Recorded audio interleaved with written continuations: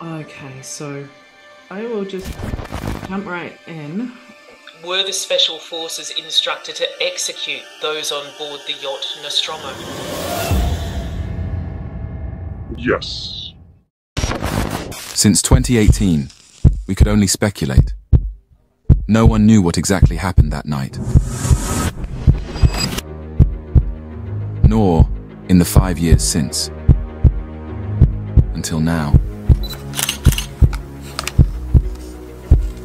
Do you think she's safe now? No, she's not safe. A whistleblower from the Royal Palace in Dubai has now come forward to tell the truth about the abuse he witnessed. And about what happened to Princess Latifa. As a palace insider, you've seen Latifa in detention. Yes, I did. Finally revealing insider details of her capture, torture, and detention, which could result in international prosecution. And you know who orchestrated the attack on Nostromo in international waters?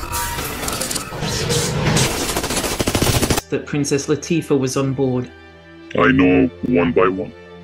He trusted his revelations to Rada Sterling, leading global advocate for justice in the UAE, and the woman who first brought Latifa's story to the world. What we want to see is Latifa safe and free and able to speak for herself in a neutral territory. Exposing not only the criminal behavior of the ruler of Dubai and his family, but also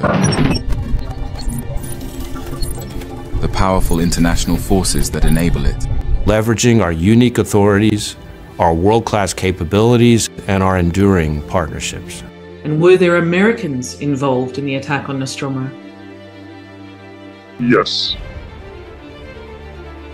The full story will be released soon, once RADA and Due Process International have ensured the whistleblower's safety.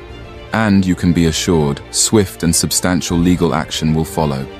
The days of impunity are over.